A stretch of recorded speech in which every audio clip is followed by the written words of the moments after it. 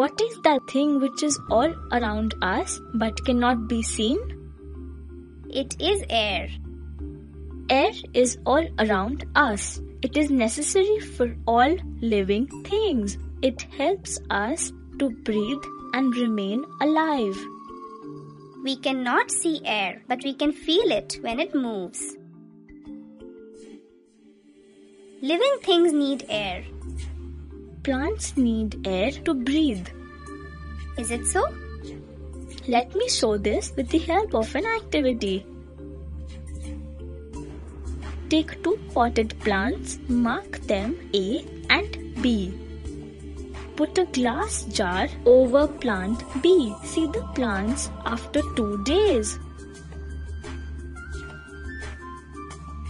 You will see that plant A is fresh and has grown. Plant B has dried as it did not get air.